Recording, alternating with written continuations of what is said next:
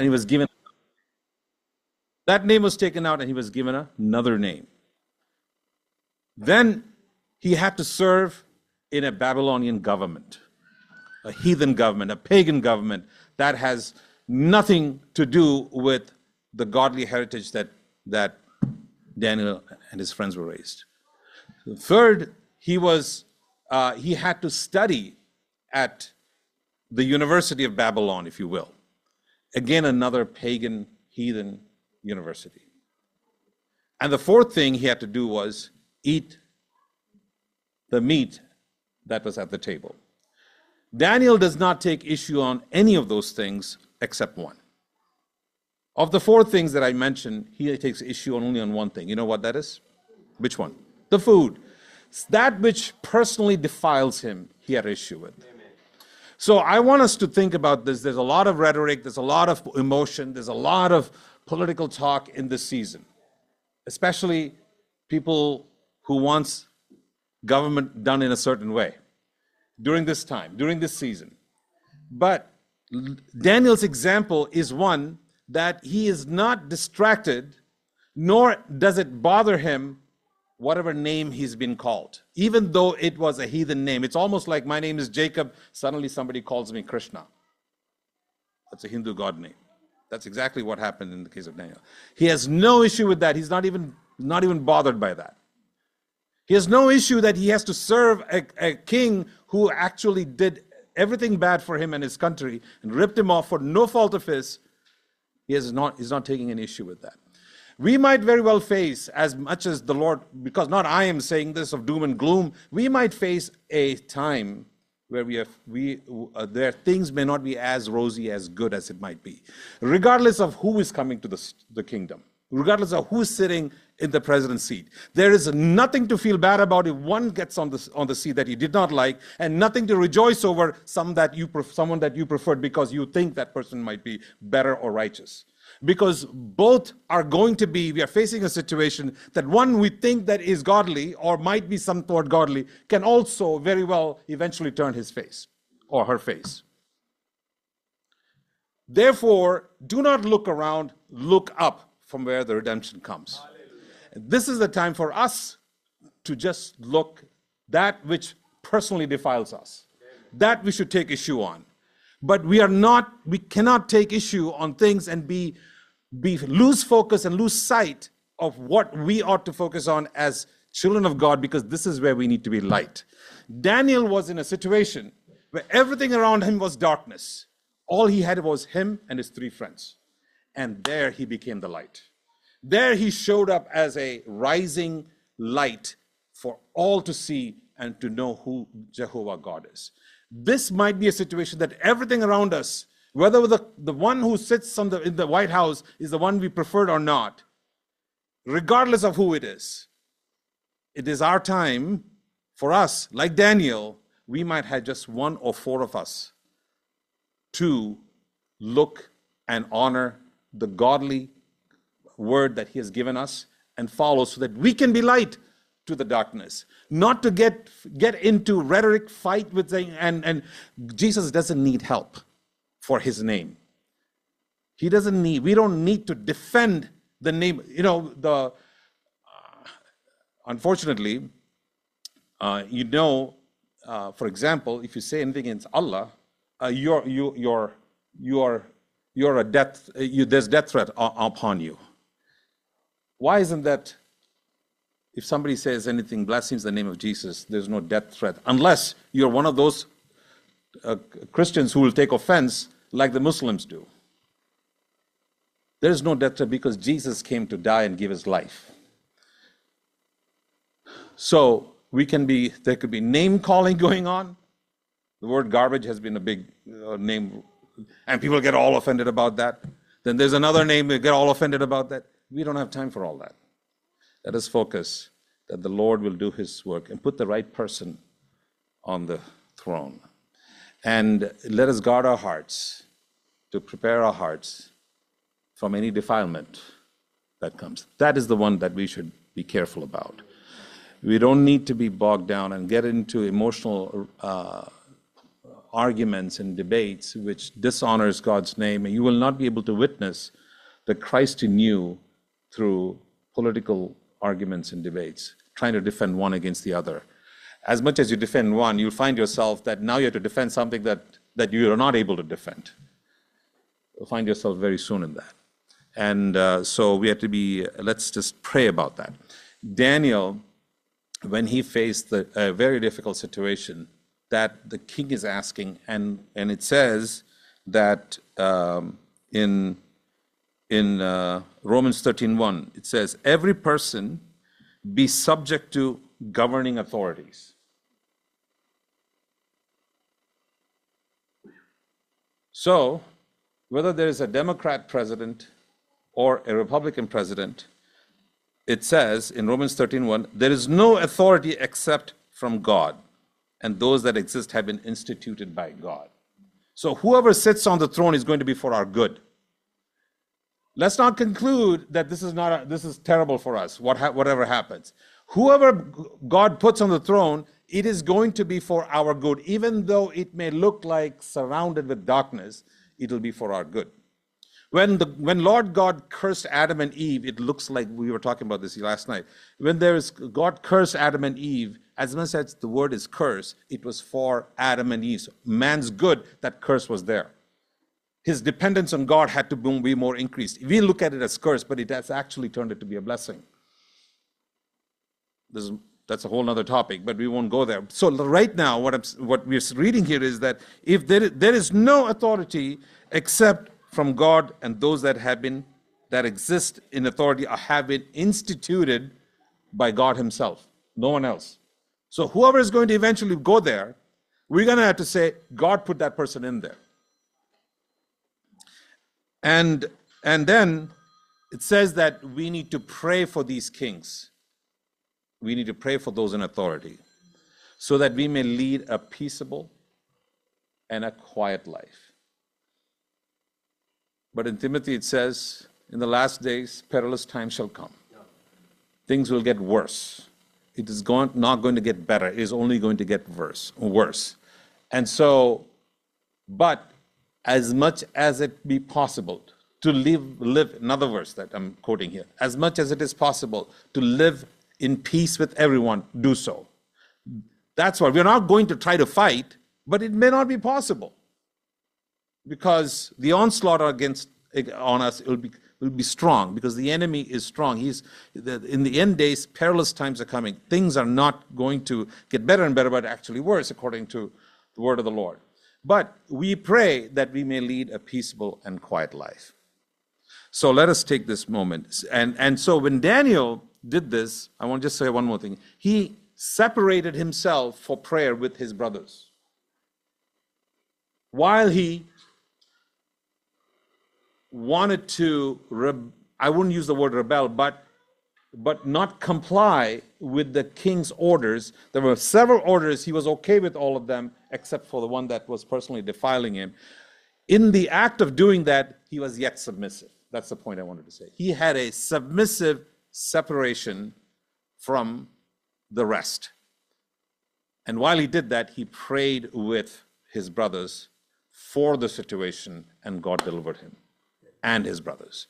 So God very well, in his goodness and mercy, what seems like curse, might orchestrate things in our lives where we have no choice but 2 or 3, we are facing a major situation, the king's orders, or else it will be my head. We are facing the king's orders, it will be our head. That's when we say we have a submissive separation where we come together and pray for the Lord to bring deliverance to our situation. Right now, we don't have that situation yet. We're all enjoying the freedom, liberty, and justice that we all are able to experience in this country. But while we have this, we continue to pray. As Bina was quoting the scripture when she was praying, if my people will humble themselves, seek my face, turn away from their wicked ways, I will heal their land. Hallelujah. Let's all stand and let's just pray. Let's open our mouths and ask the Lord to, there can be all kinds of chaos, all kinds of, we don't know how it's going to turn out, but whatever it is, let's pray that God will give peace in our hearts through all situations, and we will look up for the Lord to do his mighty work and his justice. Hallelujah. Let's take a moment to pray. Hallelujah. Thank you, Jesus. Thank you, Lord. Hallelujah. Hallelujah. Thank you, Jesus. We pray, O Lord. We pray, O Lord Jesus. Hallelujah. Thank you, Father. Name of Jesus be magnified. Hallelujah. Can someone lift up your voice and pray for this nation, for this week, especially Tuesday?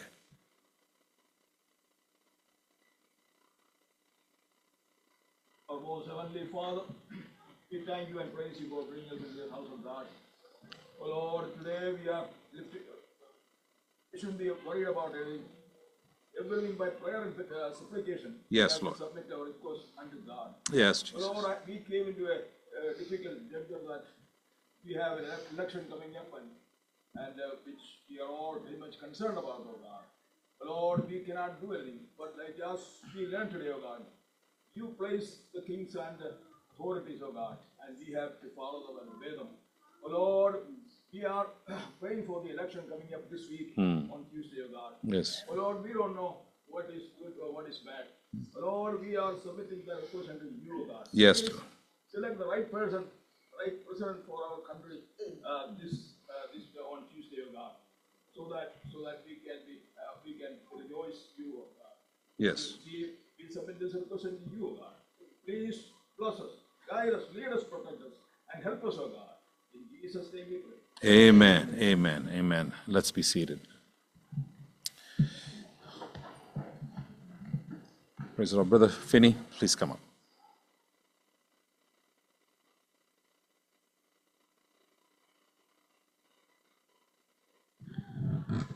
Praise the Lord, everybody. Been a long time since I've been with all of you. I think last time I saw some of you was when there was one of the retreats in Pennsylvania, and so it was nice to see all of you. I enjoy spending time with you guys. It's been a long time, yeah. So I haven't been to the church here a lot longer than that, probably. So it's nice to be here, and God is good, right? And so I was talking to Bob Uncle about coming over. He's Faith's dad, and I love coming, spending time with him more than all of you. I'm sorry to tell you, but I just love spending time with him. He's like, he's like a father, but he is like an older brother in another way. He really is someone that I enjoy. I've always enjoyed talking to him ever since I met him, and Molianti too. So and just their life of service to God and obedience and humility really teaches me. And so I through him I love all of you too. So God bless all of you. It's a blessing to be here. Anyway. Just about myself, I work as a chaplain in Philadelphia, outside of Philadelphia too, and been doing that for 20-something years, and serving the Lord in whatever ways He has me do it in different times and in different situations. So God is good. And today, as I was asking the Lord what to talk about, it just came to my mind to talk about 3 holidays of significance in the Bible, and no, I'm not talking about holidays as we think of Christmas and New Year's, the barbecue holidays, and all the other things that we do here, and not even Easter, because Easter is not really a holiday in that sense in the Bible. But I'm just talking about 3 holidays that were given to the Israelites, and the reason it came to my mind was because of how the Old Testament is a foreshadowing of something that is to come. And in the Old Testament, we find the 10 Commandments there, and that it foreshadows the holy expectation that God has for His people to live a life that is pleasing to God in moral perfection. And we strive to do to live the way that in response to His salvation. There are hundreds of ritualistic laws, and a lot of those foreshadow the ideals that God expects of His people, and they were not able to do it. And it's also a reminder that we can't. We will live for the Lord the best that we can, but we can't. We can't do it on our own. We can't do it by our own might and our own abilities, but we surrender to God. We surrender to God. And that's a foreshadowing to the appearance of God in the Old Testament repeatedly, again and again. We find that right in the garden, where God is walking in the garden, and it seems like he was doing that regularly with Adam and Eve. He came to meet them. We find God coming and meeting Abraham. He wrestled with Jacob. He met Joshua. I love that, because when you were just talking about how whether what direction we go, and when we go to God, we find that God is not really for us or for them. He's not for any side. He's when he comes to Joshua, he says, the captain of the Lord's army, I'm not here for you or them. I'm here to do the work of God, right? So when God comes, he does it his way, and we have to trust him. We have to go his way. So all these things that we see in the Old Testament foreshadows the coming of someone that is coming in the flesh, that is that the whole of creation was looking forward to, and all the angels of heaven rejoiced when he came, right? When he came in the flesh, born of a virgin. And we find the sacrificial offerings of the Old Testament, and they're pointing to the sacrifice of God, Jesus Christ, the atonement for the sin of the world. And just the same, even the special holy days of the Old Testament, they foreshadow greater things to come. And there's a lot of them. I don't have time to go through all of them, but I'm going to point just 3 of them out to you. 3 of the holidays. First of all, the very first one in the Old Testament is Passover, right? And could you turn with me in your Bibles? We'll just read that one. I don't think we'll read all of the passages, but Exodus chapter 12. We'll just read that quickly, verses 3 through 14. Exodus chapter 12 and verses 3 through 14. And I can read that for you. To speak to all the congregation of Israel, saying, on the 10th of this month, every man shall take for himself a lamb, according to the house of his father, a lamb for a household. And if the household is too small for the lamb, let him and his neighbor next to his house take it according to the number of the persons. According to each man's need, you shall make your count for the lamb. Your lamb shall be without blemish, a male of the first year. You may take it from the sheep or from the goats. Now you shall keep it until the 14th day of the same month. And the whole assembly of the congregation of Israel shall kill it at twilight. And they shall take some of the blood and put it on the 2 doorposts and on the lintel of the houses where they eat.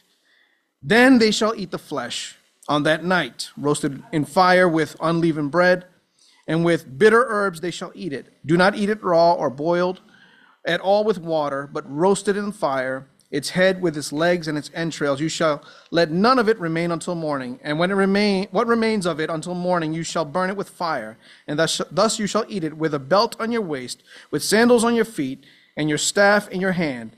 So you shall eat it in haste. It is the Lord's Passover. For I will pass through the land of Egypt on that night, and will strike the firstborn in the land of Egypt, both man and beast, and against all the gods of Egypt I will execute judgment. I am the Lord. Now the blood shall be a sign for you on the houses where you are, and when I see the blood, I will pass over you.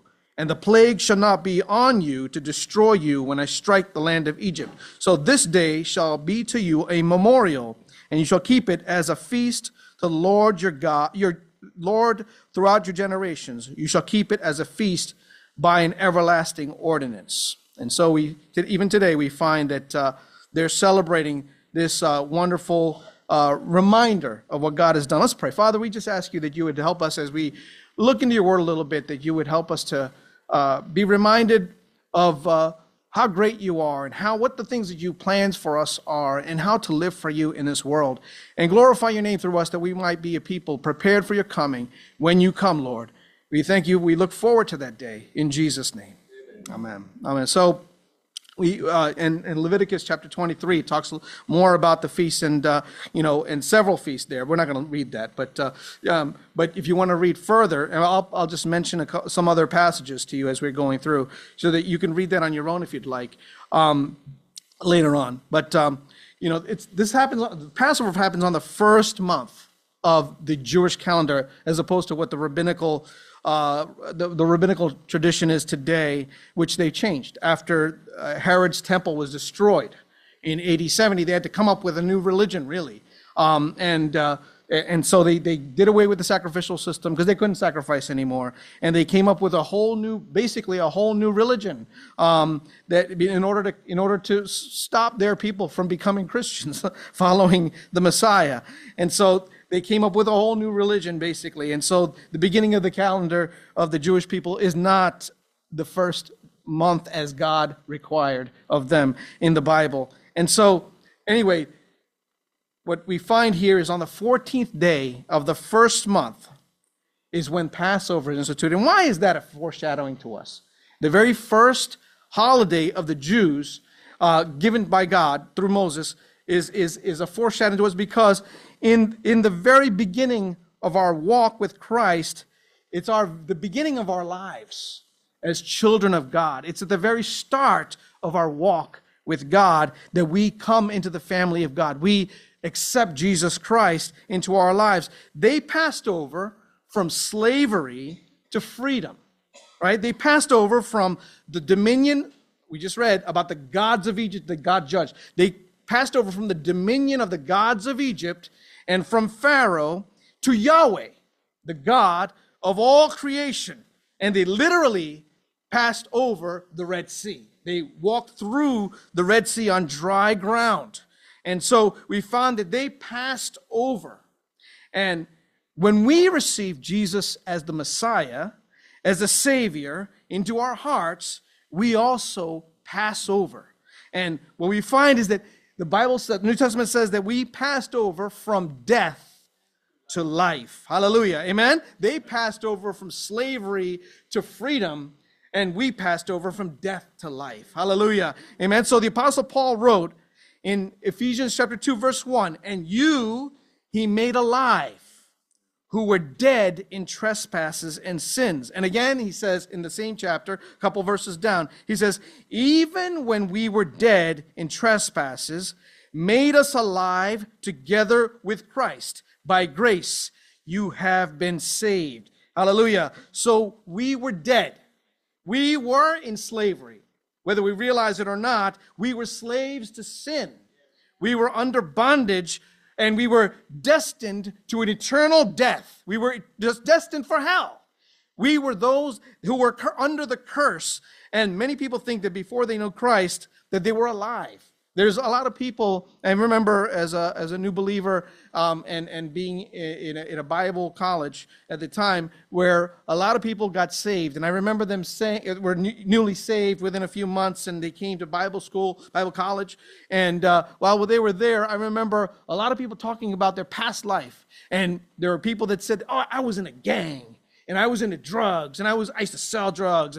But the thing was, it was a kind of a glorification of your past life. And so in a sense of thinking like, I was alive before, and all of that got killed off. That's the kind of way, the way many of us talk as new believers. But actually the Bible doesn't say that. The Bible says that you were dead.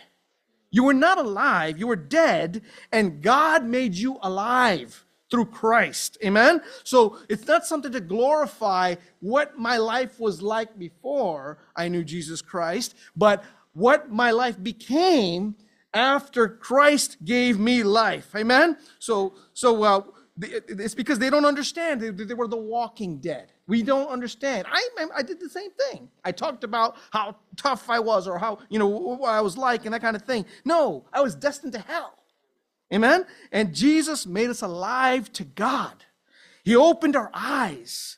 And so that's why I've heard people say that when Christ came into their lives, all of a sudden the sky appeared more blue and they could hear the birds singing. And that happened to me. I mean, honestly, that happened to me, where I realized that there's something amazing that God has done in this world. And when I would read that the trees of the forest in the Bible, that the trees of the forest clap their hands, I was thinking, wow, they're moving, and they're in creation, they're rejoicing before you, O God. So the Passover is the start of our walk as children of God. We passed over from death to life. So in John's first epistle, he said in chapter 3, verse 14, you can note that if you want, it says, we know that we have passed from death to life because we love the brethren. He who does not love his brother abides in death. So before we came to Christ, we did not care for anybody else. We did not care for those around us, and especially for the brethren, for the people of God. And there is a proof that we are God's family members. It's not just a matter of experiencing the goodness of God for me, right? But it's for what I'm doing for the people around me, especially those that are part of the family of God. We start behaving as Christ behaves, because Christ is in us. He helps others, and I want to help others. And not only for my personal needs and wants, but I'm concerned about those that are brothers and sisters in the family of God. So it's not just a matter of saying that I have passed over and I have things for me. It's for myself. No, if you don't love, if I don't love, then we are not a new creation. We have not become the creation that God wants us to be, and we need to make it right with God. Not just saying that I love God, but doing the love of God in our lives. So giving of your time, giving of your energy, your means, or whatever it may be, in order to help those that are, first of all, in the family of God. And then those that are outside of the family of God, that they should know Jesus Christ. The family of God is a church. Amen? So there's, and what about your own family? What about your own children? We need to be taking care of our own family lives. So there's something special that I learned about from watching Orthodox Jews. You know, the owners of the company I work for are Orthodox Jews. And I realized that they really bless their people. They really care about their people. And they believe in their culture and share the knowledge of the pain of their past. Throughout their history, the historical suffering of the genocides that they experienced in the Middle East, the genocides they experienced in Eastern Europe, the pogroms and the Holocaust and everything else. That's that's everyday thinking for them. The way that they think, they see that as a commonality for all their people, all over the world. It doesn't matter. And so what they do is they strive to do business together. They strive to grow each other. They try to challenge one another. And they try to make sure that they're all safe. They want to make sure that their people are taken care of somehow or other. And I found that they don't lend and charge interest to one another as God told them to do in the Old Testament. So, you know, what all that to say is that we, as children of God, should be concerned about our brothers and sisters. We should have a concern for those that are in the family of God. We should be not just about me, as those who have passed over from death to life, but those that care about the children of God that we have been brought over with. We should be concerned about all of them. Let us live as those who have passed over from death to life. Amen? If you have not known a new life in Jesus Christ, and most of you may be, but I don't know. I don't know if all of you have known Jesus Christ. Maybe you've heard of him. Maybe you've learned about him here, but maybe you haven't put your trust in him fully. And if you have not done that, today is your day. Amen? Today is your chance. The moment you receive and welcome Jesus as your Lord, as your Master, you trust him in everything. And God makes you, the Bible says, the Bible says that you become a new creation. Amen? No longer the same. You were dead to God, and you were living in sin. You were on the highway to hell. Amen? But today, as the child of God, when you receive him, when you put your trust in him, that's the moment. The moment that you put your trust in him, that's the day, that's the moment that God does something marvelous in you.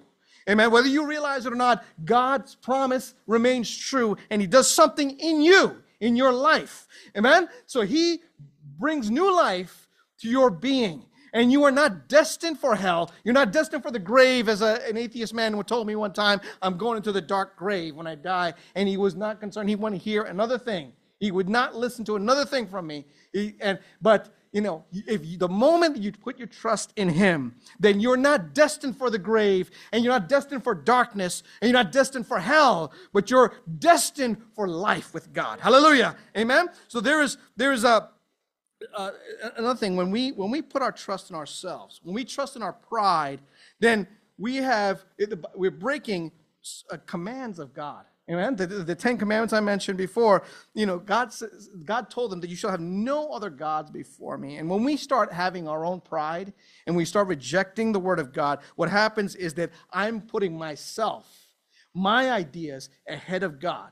And I'm saying, no, I'm not going to do it your way. I'm going to do it so I'm putting myself ahead of God. And we're breaking the commandment right there, the very first one. Amen. And not just that, when we have secret sins in our lives, when we have, whether it's sexual sin, maybe we like to look at pornography, or maybe it's near porn. It's not pornography, but we're looking at things that are close to being pornography. And we're starting to use our eyes to sin against God. When we do these kinds of things, or whatever it may be, maybe it's making an idol for yourself. You put your spouse or your children or your immediate needs ahead of God. And when we start to do that, that is making an idol for yourself. So God wants to be Lord of our lives. When we pass over, we make him completely Lord of who we are. It's not going to be my husband. That song, it's me, oh Lord, standing in the need of prayer, not my brother, not my sister, not my mother. But we go through the list. But whatever it is, we got to put God first in our lives. He must be Lord, and you and I need to turn and humble our hearts before him. We need to lower ourselves before him. Maybe prostitute ourselves before him. Whatever it is you have to do. Maybe it's lay down your car keys before him. I don't know. But whatever it is, we have to put it down before him and say, Lord, I surrender before you. You have to be Lord. You have to be Lord. And if you haven't done that in your life, today is your day. Amen. It's important. Today is your day. And God will come into your life and he will transform you. Amen. But before we just get stuck on this one feast, the next feast I want to mention to you is the Day of Atonement. All right? And that's in Leviticus chapter 16. And we're just going to look at 3 verses there, 3, 6, and 14. So we'll just look through that. Can somebody, if you have your Bible open, if you feel free to read it, so I don't want to waste time looking for it right now. But if you don't have it yet, I'll read it. It's in the back. Oh, thank you. So this is how Aaron is to enter the sanctuary area with a young bull for a sin offering and a ram for a burnt offering. Can we go to 6? Aaron is to offer the bull for his own sin offering to make atonement for himself and his household. And 14? Thank you. He is to take some of the bull's blood and with his finger sprinkle it on the front of the atonement cover. Then he shall sprinkle some of it with his finger 7 times before the atonement cover. Amen. So what we see there is that Aaron was to take very great care when he went in to the holy place. When he approached the holy place, he had to fear. He had to be in reverence before the Almighty God because he himself was not without sin, right? And so what he had to do, he has to pay for his sins, in a sense, with the blood of the animal. Then he has to go and pay with the blood of another animal for the sins of the people. Amen? So he's offering sacrifices because the animal's blood is a substitution. Amen? Is a substitution for his own life and for the lives of the people. Amen? So, and he was to wear all the special garments. If you read through that chapter there, he was to wear all the special garments. He was to wash himself, and he was to bring 2 young goats. One is a sin offering for Israel. The other will be presented alive before the Lord and set free into the wilderness. The word scapegoat comes from there because it's set free. He puts his hand on the head of the goat, and the sin of the people, and he's set free, right? And he's able to go out of what happens to the goat, I don't know. But anyway, Aaron had to make him atonement for himself. It's an atonement that he had to do so that he would not die before the Lord, and then make atonement for the people. So this was on the 10th day of the 7th month that the high priest would make atonement. And you can read all the details of that in the chapter. And we also had a day of atonement made for us. And our sins were forgiven on the cross of Calvary. So the Day of Atonement was a foreshadowing of the great sacrifice that was to come. Amen? The day of our atonement, the day of the atonement for the sins of the whole world was done on the cross of Calvary. We find that the sinless Lamb of God that John said takes away the sin of the world, that he was come, and he was the only perfect and holy priest. All of Aaron's descendants, and then later on the other priests that came, the other line that came, none of them could make atonement for themselves because they were sinners. They could not come before the throne of God as pure and perfect. There was only one who was holy and perfect and without spot or stain, and it was the Lamb of God that takes away the sin of the world. And in Hebrews chapter 9, the writer of Hebrews says, "Not with the blood of goats and calves, but with his own blood he entered the most holy place once and for all, having obtained eternal redemption." Hallelujah. Amen. So the blood of animals only postponed their punishment. It postponed their punishment. If Jesus never came, the blood of animals would not have done anything for them. It was only something that was foreshadowing what was to come. Hallelujah. Amen. It held off their judgment, the very fire of God's judgment. Amen. That needed to come. It didn't come on them because Jesus was coming, and God the Father saw his Son's blood as the blood of the animals was foreshadowing the blood of his Son that was to come. It pointed to a more precious blood that would be shed. So Jesus came to do it once and for all. Hallelujah. He's the author of life. So he had the power, he said, to lay it down and also to take it up again. Hallelujah. So he not only died and shed his blood on Calvary, but immediately, it says, on entrance at the Father's throne, he took his own blood and poured it out for mankind to redeem us from the curse of sin. Hallelujah. From the curse of not being able to keep the law. You and I could not keep the law. We disobeyed our parents. We dishonored God. We lied. We sinned against God. We used our mouths for whatever we use our mouths for. We use our minds to sin against God. But yet Jesus came knowing what we are, knowing who we are. And I speak of myself. He knows what I am. And he died for me anyway. Hallelujah. See, Aaron was a servant, is what the writer of Hebrews says. Aaron was a servant, right? And he could never do what Jesus did, because he was limited as a priest. He was limited. And so Jesus was not a servant. He was the Son. Amen? And so the Son has full freedom to do what needs to be done in his household. And so he had the complete authority and the freedom before the throne of the Father. Hallelujah. He shed his blood, and his blood flowed upon the altar and upon the holy place and upon the mercy seat of the Father himself. He didn't have to do the sprinkling in the representations that were done on earth, but he did it in the presence of the Father himself. Hallelujah. So that sinners like you and me could be bought into his family. Hallelujah. Amen. So our day is coming when we shall be completely redeemed. Hallelujah.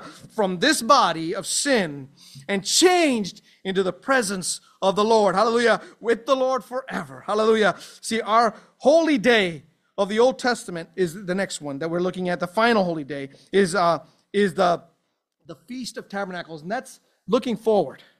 Amen. That's the last one, and that's beautiful, because the first one tells about our Passover, and the last one points us to what is coming. Hallelujah. Amen. So I would love to read through this, but it's another several verses there. Leviticus chapter 23, and you can read that on your own at home. I don't want to prolong speaking to you, but what it says is that they would live in booths for 7 days, and the purpose of the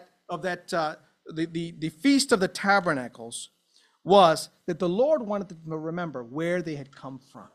Amen. It was the Lord that brought them out of Egypt, and He brought them they lived in booths, meaning tents, in the desert for 40 years. Amen. But it was also where they were with the Lord.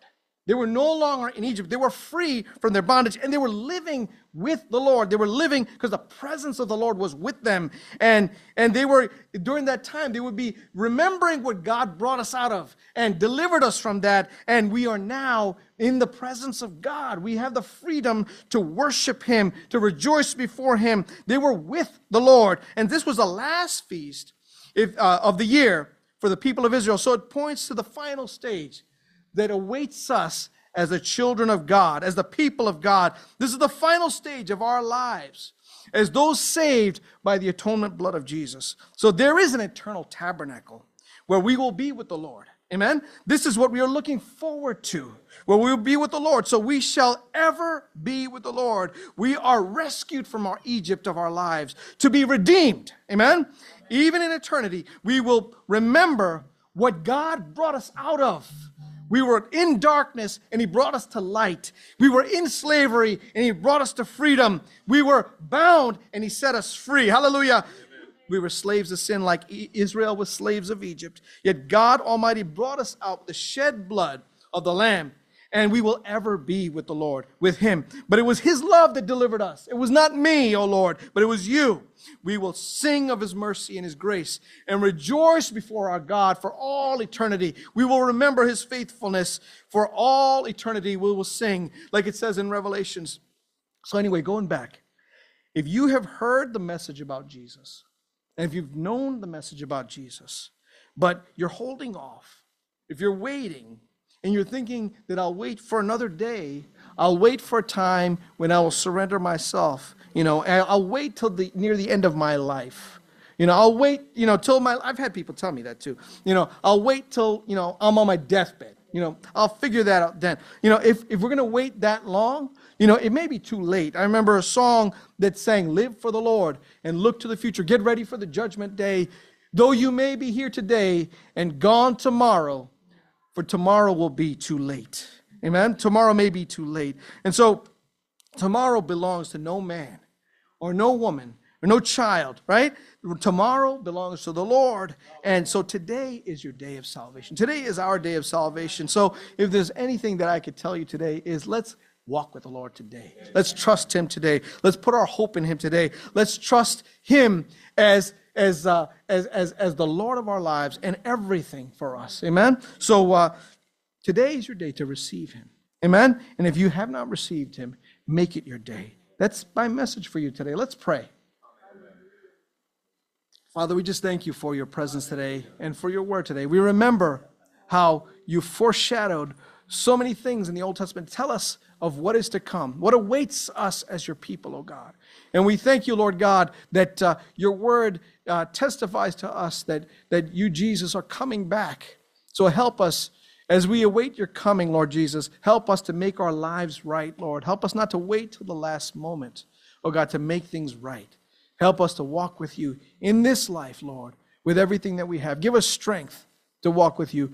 Deliver us, oh God, from ourselves. Deliver us from the flesh. Deliver us from Satan. Deliver us from the lies of the enemy, from deception, oh God, in this world today, God. We pray that You give us clarity in our minds, Lord Jesus. Help us, oh God, as we head into the election to know what it is Your will is and to walk with You.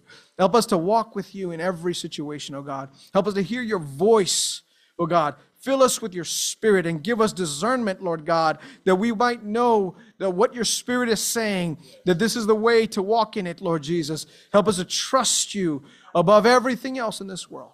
We thank you for your faithfulness. We thank you for this church, oh God, and we thank you for this church's faithfulness to you, God, and for its love to you, Lord. We pray that you bless them abundantly, and may they continue to walk with you in purity, in godliness, in love. Oh God, bless them, we pray. In Jesus' name. Amen.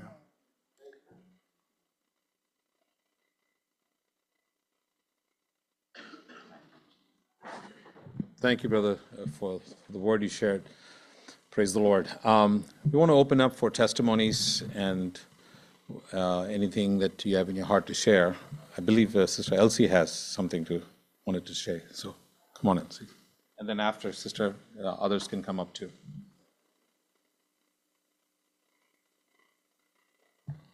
Praise the Lord. Are we are blessed? Last week, I felt like in the church. From the beginning, the song sang with the storm comes, trial comes, end with he sang a song, two brothers share. So I felt like I am in the wedding house with a feast, with a lot of meat and the food in front of me. How we rejoice. I really rejoice. King wedding, that from the beginning to the end, it was not keep burning in my heart. Everything is talking, not in vain. Everybody was saying from the beginning of the song or the end of the song, in between, especially that two brothers in the Zoom, they share. Came in my mind to share something is bothering me. This full week, keep that reminding as a movie after we see that scene, like I felt like some of the 2-3 words I want to share. If that helped me too much if I say I was too much rejoicing that feast, and today that brother Finney share, it's all connected to the Holy Spirit. Sinning nature. Why I said start with the are we blessed? Yes, we are blessed. Psalm 32 verse 1 itself says, Blessed is the one whose transgression is forgiven, whose sin is covered. Blessed is the man against whom the Lord count no iniquity, and in whose spirit there is no deceit. I like to read a little bit more in Malayalam, so I'm just reading the same sentence. ലംഘനം ക്ഷമിച്ചും പാപം മറിച്ചും കിട്ടിയവൻ ഭാഗ്യവാൻ, യഹോവ അകൃത്യം കണക്കിടാതെയും ആത്മാവിൽ കപടമില്ലാതെയും ഇരിക്കുന്ന മനുഷ്യൻ ഭാഗ്യവാൻ. Born as a sinner, deserved to go to the hell from the darkness. God pull out from the darkness to see the enlightenment of the heart. Like that today, that song was, Sister Mary was singing, but also connected. We are not decided to get anything from the God, but God put us to. That blood cross on that shed upon us. Like a brother was sharing the Hebrews chapter 9 verse, but whatever that verse, he shed upon that cross. Something is bothering, I don't know whether, I was asking Lord how to pray. I don't know how to pray. Teach me how to pray, like a disciple asked. So I was reading that Matthew 6 verse 10 onwards, God teach them. Pray then like this. That one of the words strike me, verse 12. And forgive us our debts, as we also have forgiven our debtors. There was a big question mark in front of me. The word says, as we also have forgiven our debtors. The question mark asked me, did you forgive others? Did we forgive? I'm claiming here this word as we also have forgiven our debtors. Forgive our debts. God is teaching me, maybe it will help for one person, so I wanted to share the Mark 11, verse 23 onwards. And Jesus answered them, have faith in God. Truly I say to you, whoever says to this mountain, be taken up and thrown into the sea, and does not doubt in his heart, but believe that what he says will come to pass, it will be done for him. Therefore I tell you, just pay attention to that word, therefore I tell you, whatever you ask in prayer, believe that you have received it, and it will be yours. That much when we are reading, so nice when you believe and you pray without doubt, but it's condition underneath the word. And whenever you stand praying, forgive if you have anything against anyone, so that you, Father also who is in heaven, may forgive you your trespass. To tell you that in church, in congregation, we come together in this church to ask Abba Father, to calling upon Him. So we forgive. That's the main. I don't know how to put it in a short like other pastor says, but my main point is forgive others. If you have anything, grudge against anything, whether you done it or whether I done it, doesn't matter. As a child of God, go, whether it may be it is their completely fully fault, but still don't count on that. Go and ask sister, go and ask brother, if that hurting, just go, forgiveness, sinning against, and not only forgiveness, hiding, sinning, we all are doing it, because as far as the flesh is on the body, we are a sinner, even though we are a children of God. But God is covering us. That's why we are standing right now to Abba Father to call. We are not holy. One song is keep on prompting me in my heart. Vishuddhiya തികച്ചു നീ ഒരുങ്ങി നിൽക്ക. Means, I don't know how to put it in English, be holy. Unless and until you holy, you will not see God. We are not holy anyway. We cannot, but God is covering us.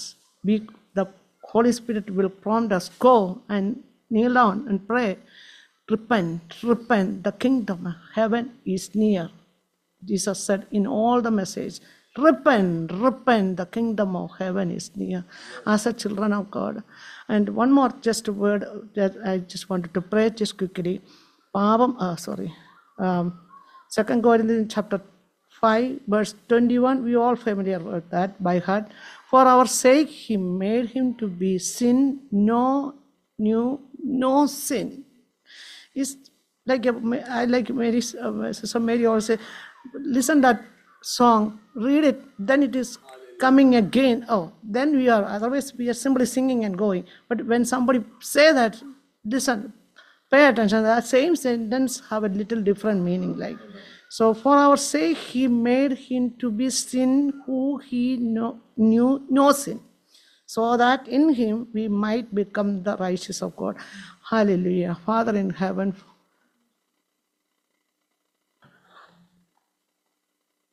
our Father in heaven, hallowed be your name. Hallelujah. Your kingdom come, you will be done in earth as it is in heaven. Give us this day our daily bread, and forgive us our debts as we have also forgiven our debtors. And lead us not into temptation, but deliver us from the evil one. Have mercy upon us, O Lord, in this church, sitting from the back to the front. O Lord, covered with the blood of Jesus, O Lord. O Lord, we are a sinner. I'm a sinner. Forgive us, O Lord.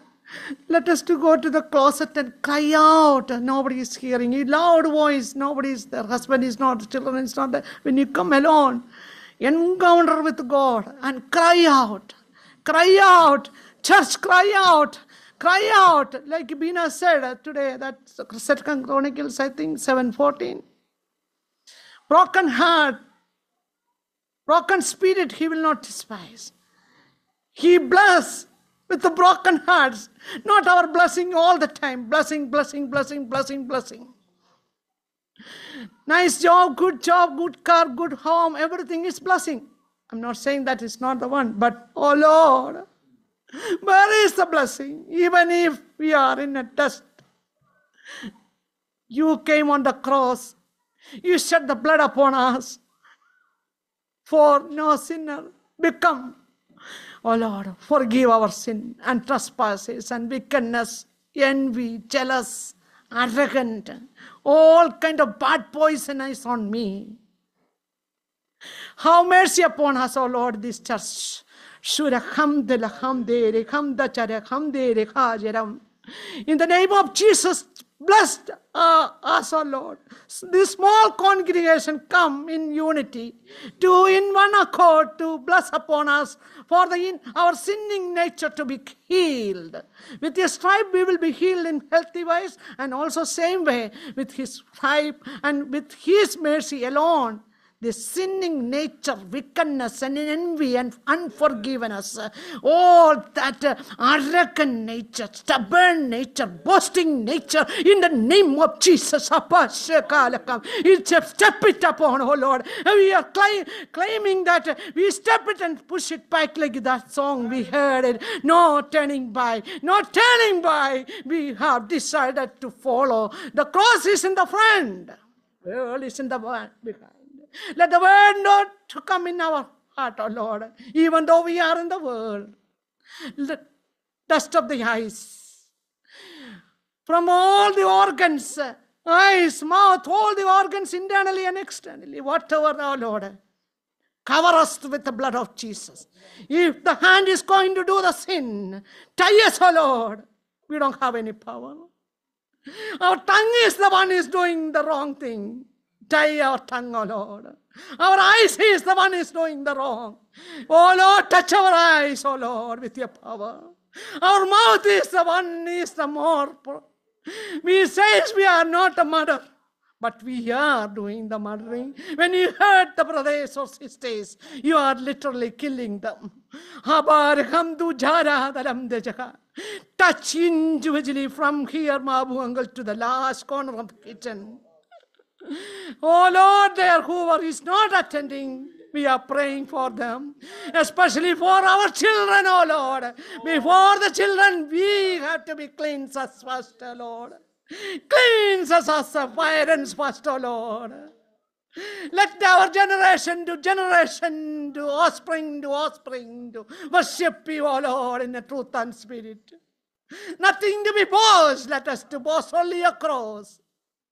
Who is a good preacher or who is somebody? No, they are better than this. Nobody is better than nobody. God is the one. Oh Lord, please do not turn your face from the wickedness of what we are doing. The poor man called, he heard the prayer. The poor man called, he heard the prayer. Bartimaeus called, he heard the prayer.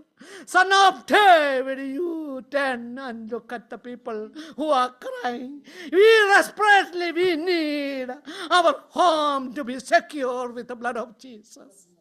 Let our children to be blood of Jesus to cover. Let them not to go in the worldly ways, oh Lord. Oh, all the children who are here and who is not attending, and the offspring who are having, we are blessing in unity for them to be uphold the God as a banner. Jesus is the way. In Jesus' name, oh Lord, please bless thee and keep thee. Please make His face upon thee and be gracious to thee. Lift up His countenance and give the peace in Jesus' name. I just want to share the forgiveness. Whoever is deft to do that, please do so. Today is the day for the salvation.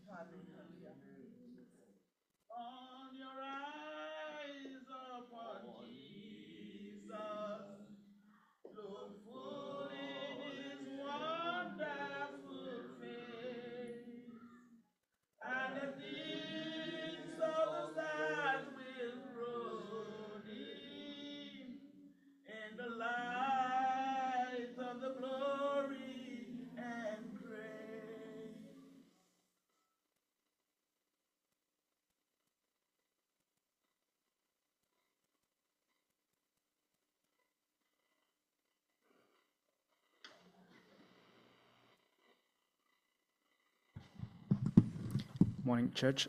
Had the privilege yesterday visiting Blackwater National Refuge and the Harriet Tubman Museum and Visitor Center. I'm not sure how many of you have heard of Harriet Tubman.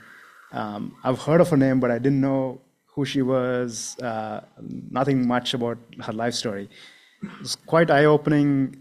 David and I went out, the primary purpose was to like go for a bike ride and see like birds and whatever, but we had the chance to like go into this museum and just listening to her life story.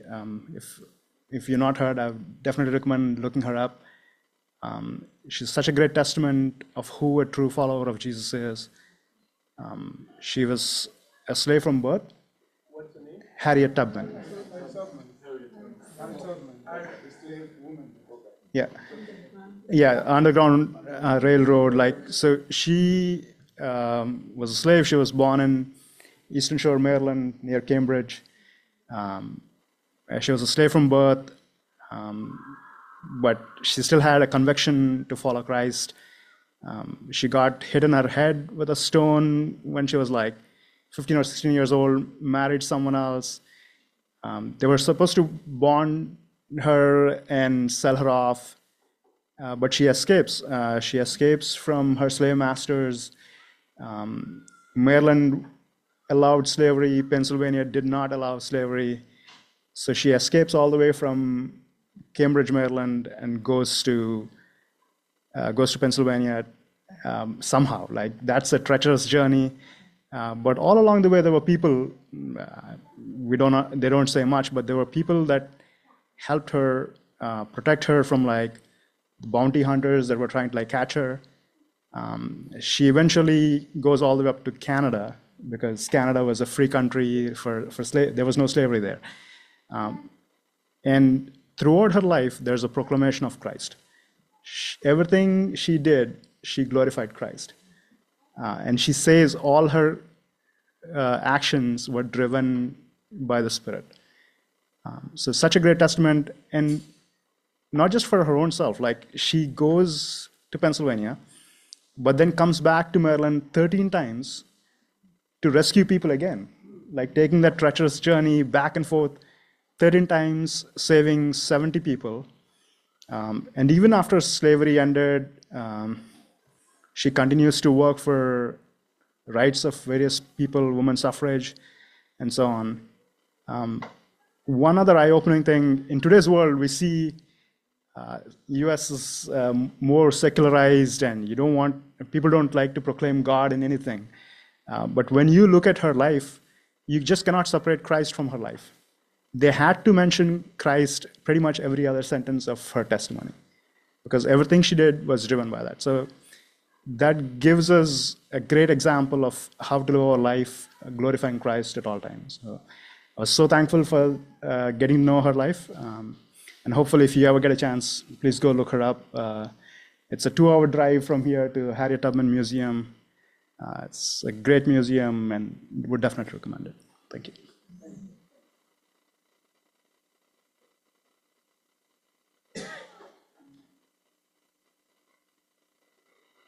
Holy Spirit,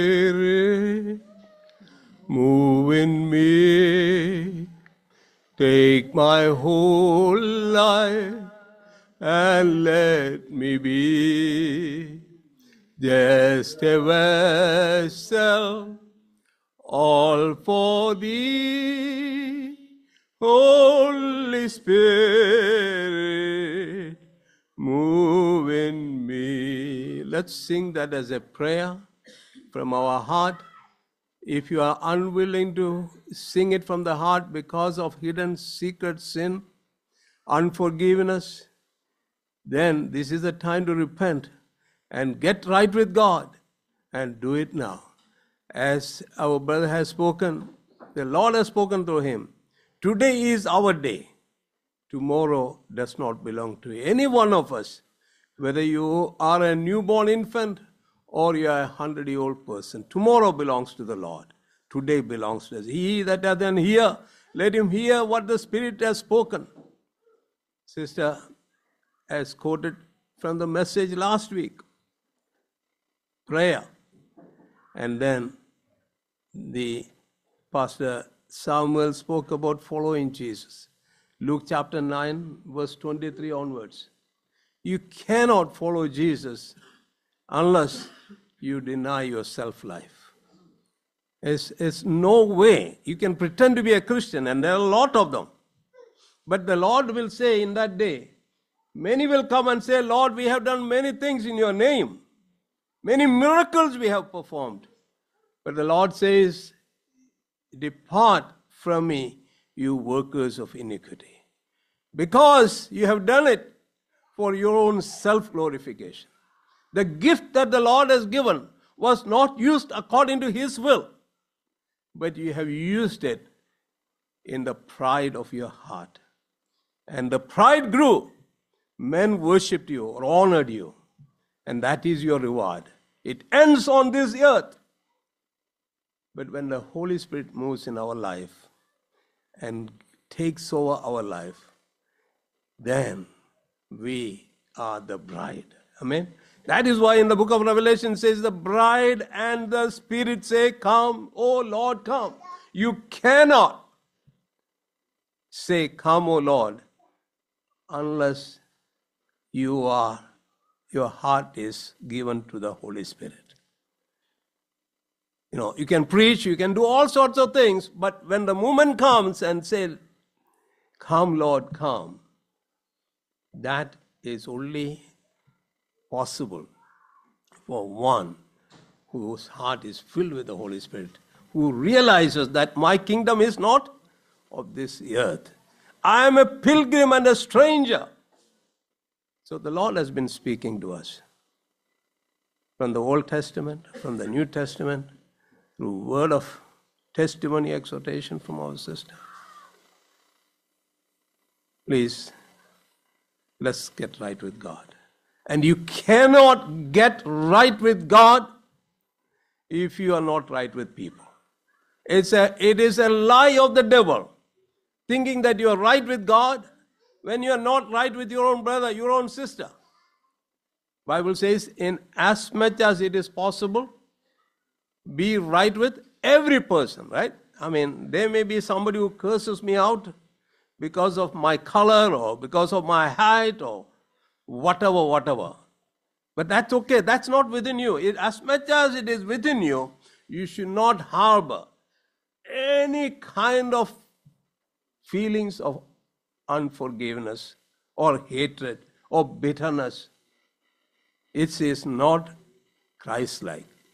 Jesus died for, even when we were sinners, He died for us. That is what Jesus has done, right? And He has done. So now He opened a new and living way where we can go into the throne of grace to obtain mercy and find grace for the future. Mercy for things that may not have been right with you.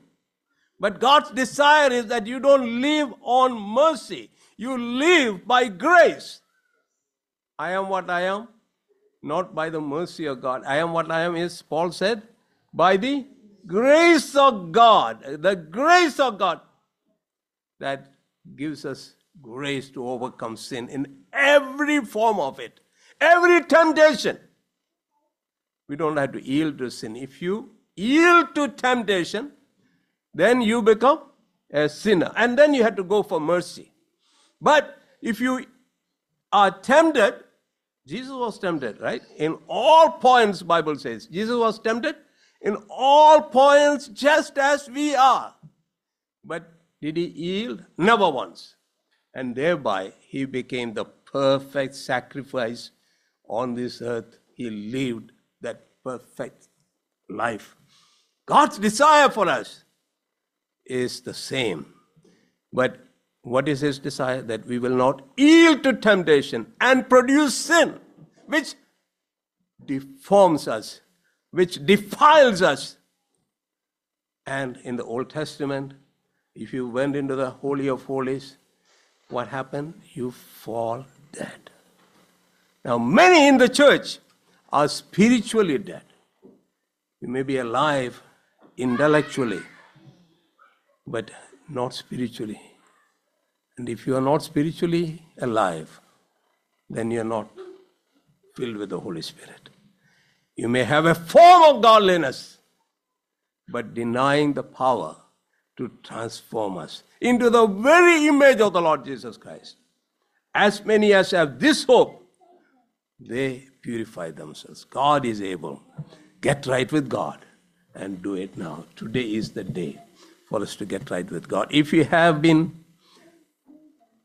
playing church, never had a repentance experience, today is the day. It's never too late. If you are living in secret sin, today is the day to get rid of it. And God's desire is that we can say Maranatha, as in the Feast of the Tabernacle, that Jesus is coming back. Who is he coming back for? For everybody who comes to church? Jesus is coming back for a bride without spot or wrinkle. This is God's word. Don't let anyone deceive you that Jesus is coming back for everybody. You know, there is this whole thing called Unitarianism.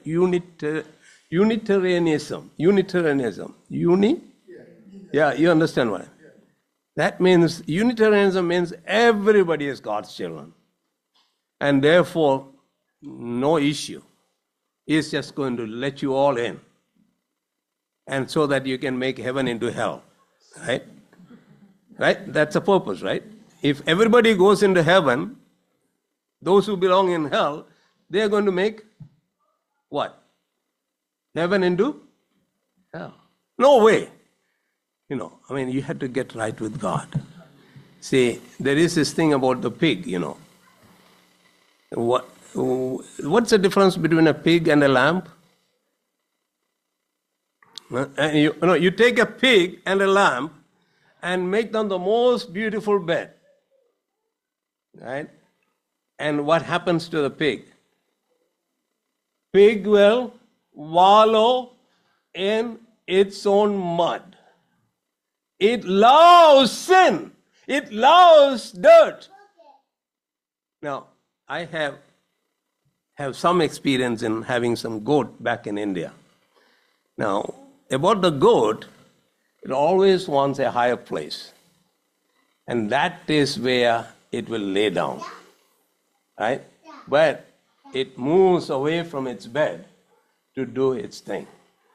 But the pig will always make a puddle and wallow. God has called us not to live like a pig in the church. He has called us. Now, does that mean that, you know, when you go look at the goat, sometimes it has a little spots here and there. And then it's trying its best to clean itself up, you know. It's just shaking this way, that way. But then, as the owner, you go and clean it up because it loves to be clean. And that is what the Holy Spirit does. He is always trying to help those who want to live a holy life. But if you are a pig, don't think that Jesus is coming back for you. As many as have this hope, what do? They purify themselves every single day. Get right with God and do it now. Shall we all stand? Holy Spirit, move in me. Take my whole life and let me be just a vessel, all for thee. Holy Spirit, move in me. One more time, all for thee. If all is not given to them, he will not accept your offering. You cannot keep part of your senses, part of your thinking, part of your social media for yourself. Oh no, that's a life from the pit. Holy Spirit, move in me. Take my whole life and let me be just a vessel, all for thee. Holy Spirit, move in me. Precious Lord, this is our prayer. Holy Spirit, take control of every heart, O Lord. That as we depart from this place, if we have harbored bitterness, envy, jealousy towards anyone, O Lord, Father, forgive us, and that we will get right with you. First, getting right with the people. Help us, O Lord, that together, when we come together, we will come as one person, all of us led by the Holy Spirit. And that there will be great revival starting here, O Lord Jesus. Amen. And that revival fire will kindle and revive this nation. This nation needs Jesus. Not this president or that president is going to save us, O Lord. It is Jesus, is the Savior of the world. You are the one who died for us, O Lord. Oh, you are the perfect sacrifice. Rule and reign each heart, O Lord. And we pray for this country, that the Lord, for the elect's sake, O Lord, that we may live a peaceable life. And many sinners will have an opportunity to get saved, O Lord. That the gospel of the kingdom can be preached throughout this nation. Lord, we pray that thou will not shut the doors of the heart, O Lord. And the evil powers will not mock your name, O Lord Jesus. The laws of this land will be open for the gospel, Lord. Father, we praise you and thank you. Heart of the matter is the heart, O Lord. Let the hearts of the people, Lord, you say you are able to turn the hearts as the water is turned, O Lord Jesus. Therefore we pray, Lord, people in this nation will be turned to thee.